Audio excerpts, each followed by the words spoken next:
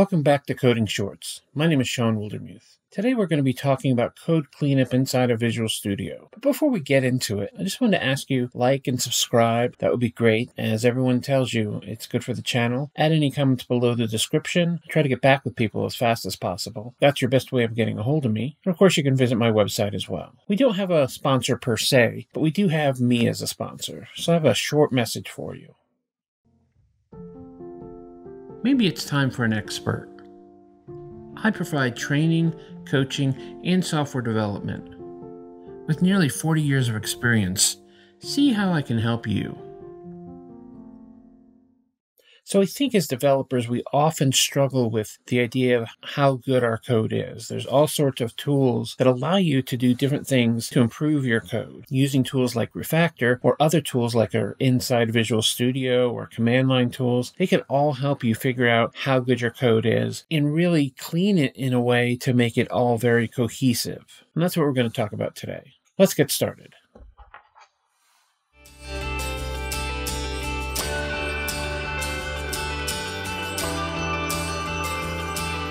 I'm in Visual Studio, big surprise. This project needs a little love. It has some inconsistent naming rules, has some odd spacing and namespace formats, even has some issues with some inconsistent indentation. And I'd like to have a way to do this automatically. And as most of you know, you could go format each of these pages. Let's take a look at some tools that are built in that can really help you. So I'm going to start simple. And over in Tools, Options, I'm going to come down here into Text Editor. And because I'm using C#, I'm going to go here to the code style for C#.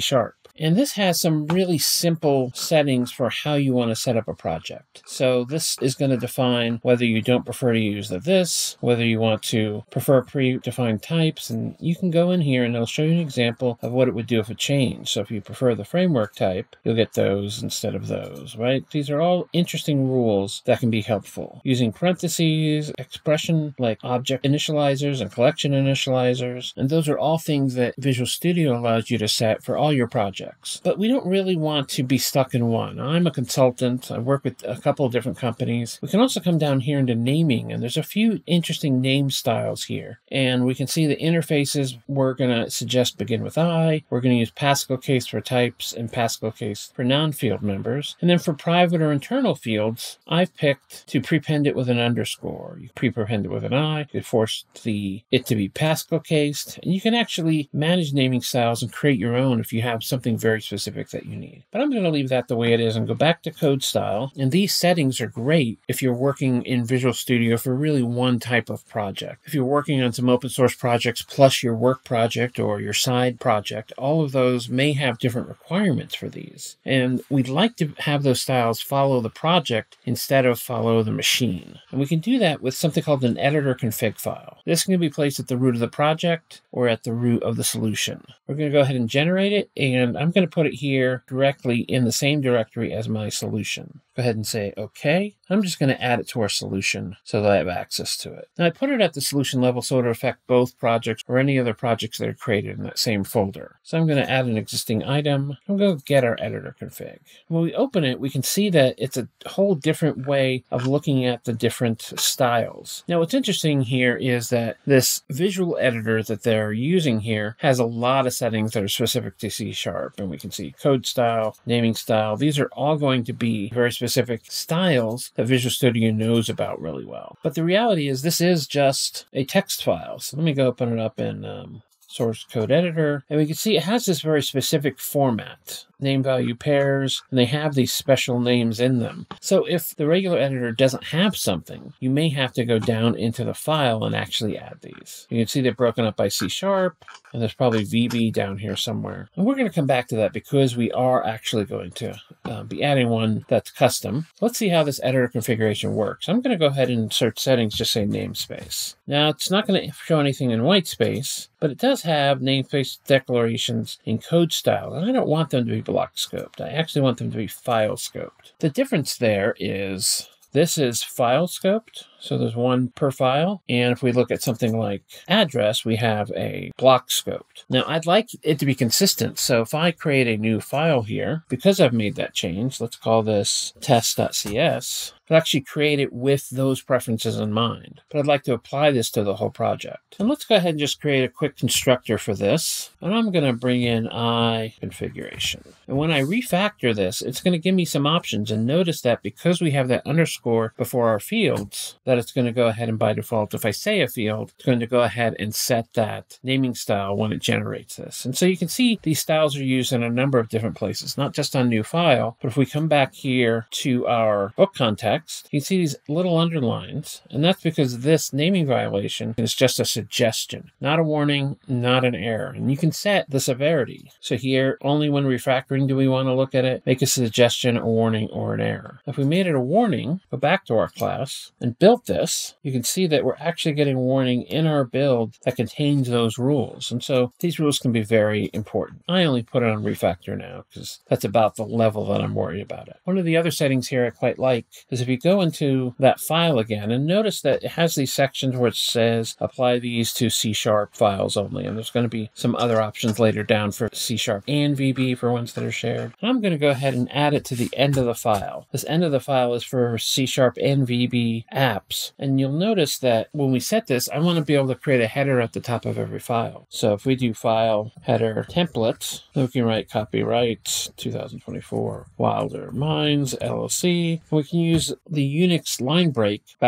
\n to create new lines. So I'm going to say use at your own risk. Seriously, this code is risky. Let's go ahead and close that. And in this particular case, it doesn't take effect right away. So I'm actually going to restart Visual Studio. And we're back in here. If we go back to our test here and go to the top, you'll see this little question mark show up. One of the quick actions is add that file header. We can define these different things that we want to use for our coding style, and that's all great. But you probably came to this video to talk about code cleanup. All this was sort of a precursor to that. If you set these things up for Visual Studio, it becomes fairly easy. Let's go to our address book API, analyze, and code cleanup. I'm going to first go to configure. There's two profiles that you can use for different aspects. So we come over here to analyze and go to our configure. We're going to see that it's going to have some default rules in here. And so these are basically ways to apply the way you set up the preferences for object creation, for object collections, removing unused parameters, format document. And you can see that there's a lot of these here. We're actually going to come back to some of these, but we're going to leave it like that. And let's go ahead and run this. So we go to Analyze and Code Cleanup and pick Run Cleanup Profile 1, the one we were just looking at. It's going to go through that project and it's going to make some changes. And you see all these with check marks now actually have changes in them because I have this in source control. And so if we look at these Git changes, let's go ahead and look at see what has changed in any of these. You'll notice these have been touched, but it doesn't look like they had any change. That one either. Here we can see that it made a change to initialize it with an empty array, which is the new collection syntax. And get rid of this because it's duplicative, right? We're already specifying what it is here. We're going to go ahead and just initialize it as a new address. And here, this was a format of the document, so we actually got a change here by adding that space. And we can see that's happening again where we can use that collector. And the same problem with the collector, right? And so the reality of what's happening here is it is going to take all of those settings and try to apply them. Let's go back to the project and let's set up that second analysis. And I just want to do some things that I might not do as often. So apply namespace preferences. So this will switch the namespaces to what I've chosen, which is file scoped. And I'm going to add a couple of others here. Remove any imports and usings. Really wish this were searchable because it's a little hard to get that. Here it is. Fix all warnings and errors in editor config. And so if there's any things in the editor config that are producing errors or warnings, it'll fix those as well. And I'm also going to add string interpolation preferences. So this is whether you force people to use the $ interpolation or change it when it's doing a simple addition to be more consistent. So let's go ahead and say okay. And now that we're asking it to do some actual more stuff, go ahead and run that second profile. This can take 10 minutes, 15 minutes on a really large project. The original things that we did fix-ups were really quick and easy fix-ups. For these, doing that code cleanup, it's doing a lot more work to search and replace those. So a few more files got affected, but let's take a look. So our usings had a using that we actually weren't using in the project, so we had it remove that. And you're going to see that's going to be the case for some of these. And so we can see that a lot of changes have been made here. Let's go back to our Git changes and let's explore these. So let's start from the bottom. That was the same collection. In this case, it changed the namespace to a file scope. Same here with the file scope. More spacing issues. We can see it cleaned up our namespaces here as well. Took a couple away that we weren't actually using. And even this usings file, that global usings that a lot of projects have, it's actually looked at this and got rid of one that we're not actually using. We're only using these subdomains, not the top level domain, so it removed it. Again, in a large project, this can be pages long and this could really clean it up, and it will sort it as well. These are a little hard to say because they were already sorted. It allows us to take a big code base and figure out how we want it to look. One more thing I'm going to show you. So go back here and let's configure it again. And let's add to this one, apply file header preferences. This one I find interesting because remember we set this up. We go ahead and run this. And in this case, virtually every file is going to end up being changed because we're going to apply this header to every file in our project. Now we can see everything has changed, right? Every single file because we now have that header in absolutely every place. Make sense? So where does that take us? Code quality is something that a lot of us are trying to achieve. A lot of times you're doing that with things like code coverage, unit tests, integration tests. You want to make sure that the kind of code you're writing, you don't have extra stuff in there that you're not actually using. This is another piece of that, and that's actually code analysis. And by using things like the editor config and preference settings inside of Visual Studio, you can really run these operations across large .NET projects and bring things into the same cohesive sense. Now, this isn't the same as some JavaScript projects where you can use a straight up linter to throw warnings if they don't have certain things that can happen during the build. The editor config can be set up purely to go ahead and throw warnings or even errors for egregious violations in the way you want to do things. At the end of the day, I don't think it's super important to worry about different developers doing things in subtle different ways. Like I'm not a big fan of worrying about tabs versus spaces or much an indentation is. When it comes to the cohesiveness of variable naming, file headers, so that we are starting to look at code that looks like it all belongs together, code cleanup can really get you there pretty quickly. Make sense? Thanks for coming. I'll see you next time on Coding Shorts.